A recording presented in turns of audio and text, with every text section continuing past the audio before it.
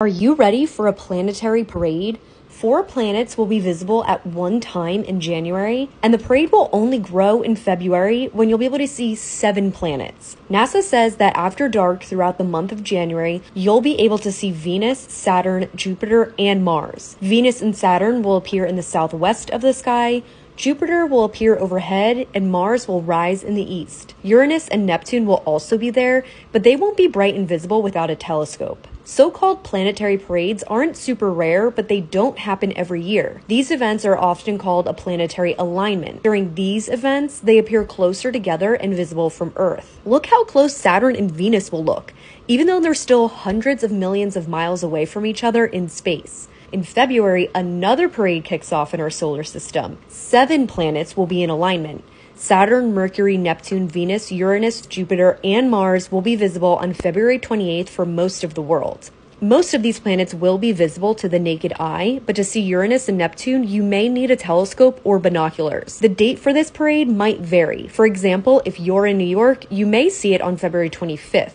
The best time to see these parades is just after the sun goes down over the horizon.